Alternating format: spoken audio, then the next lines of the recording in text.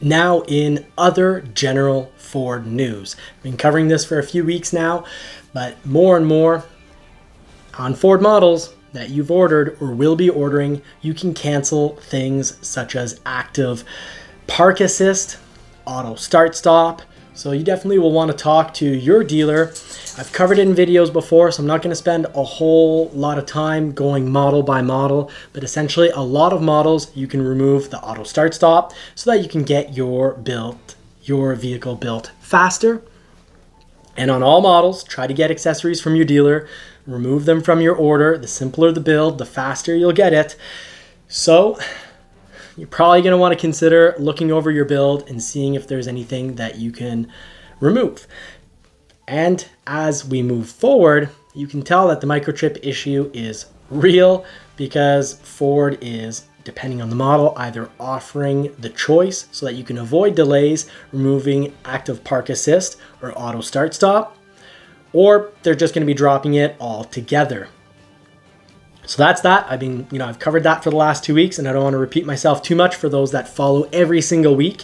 And if you even follow occasionally, it's free to subscribe. So it really does help the channel grow, helps us, get out, do more tests. So speaking of tests, we've been testing out the Bronco everywhere, from everything that can be helpful in regards to information about, tricks to get better miles per gallon, tricks for not getting your door scratched like mine did. So I'll be coming out shortly with, some must-know tricks on the Bronco. And one big one, because I'm seeing everyone get lifted, and actually in Florida, every truck seemed to be lifted. Some were lifted towards the sky, nose towards the sky, which I have issues with that in regards to safety. You don't really see all that well what's, close to the front of your bumper. And it's a different style. I also saw people getting stuck in the sand on a very simple beach with hard packed sand because they're nose up in the sky.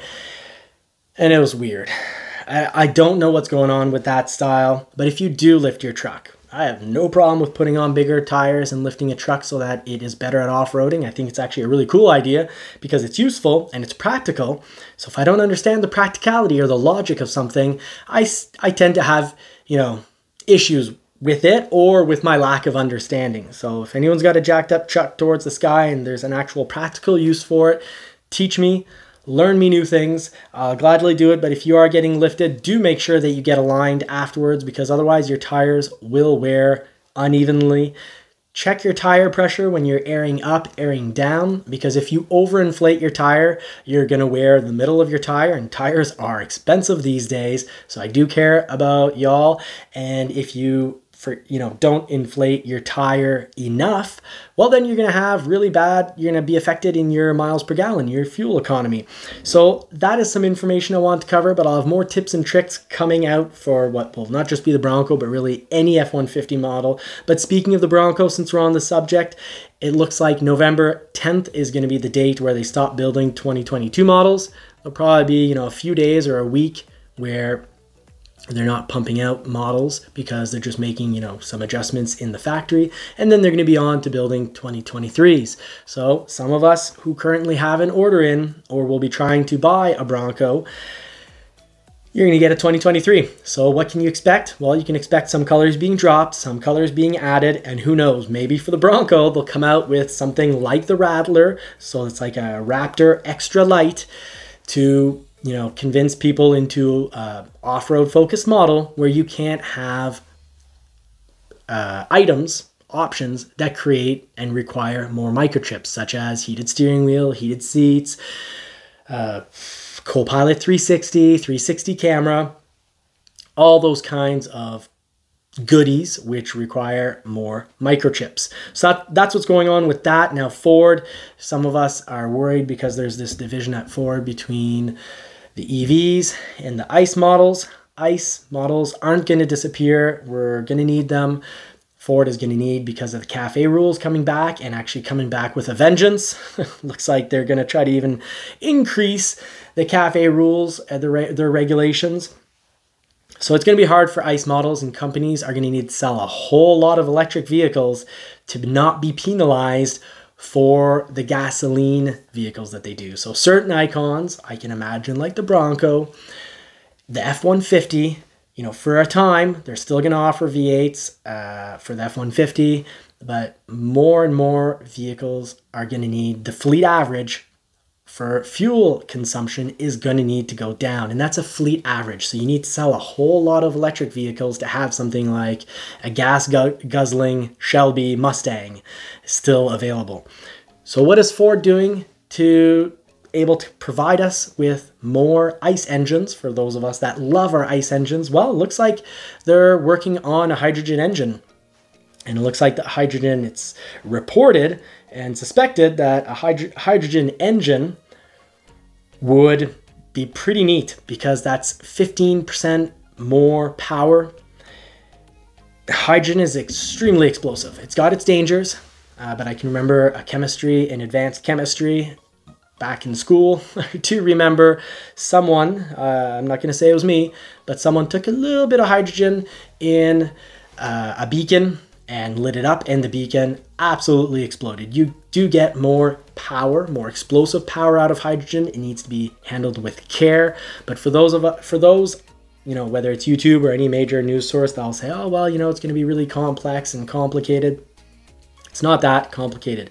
When you have very clean water, distilled water, and if I recall, you throw an electric current through it, you separate the hydrogen from the oxygen. So what's neat is essentially you take water, you work on it a little, and you separate hydrogen from it, which means exhaust would just be dropping, humidity or a little bit of water, probably a bit of humidity coming out the exhaust. So you're just going to be pumping oxygen back into the system, oxygen and whatever water doesn't get used up. So that's how you make hydrogen. Hydrogen can be actually made within a vehicle as it runs, but of course probably the government will say that's too dangerous and not profitable enough for major corporations.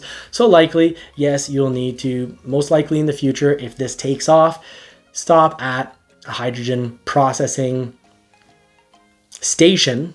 So essentially like a gas station, but for hydrogen, where they on site will probably be producing hydrogen and you'll pay a bunch of money for it. But it's extremely efficient, extremely efficient, multitudes more efficient than gasoline, and it's more powerful. And it's cool because, we're going to be pumping oxygen into the atmosphere. So instead of pumping CO2, we'll be pumping that, and we should still get our powerful motors, even more powerful, and hopefully they will sound great. But I'm going to be keeping an eye on that story because I do think that's a story to follow. I think I've always thought hydrogen would be fantastic as an option, and batteries aren't necessarily, the final and only solution.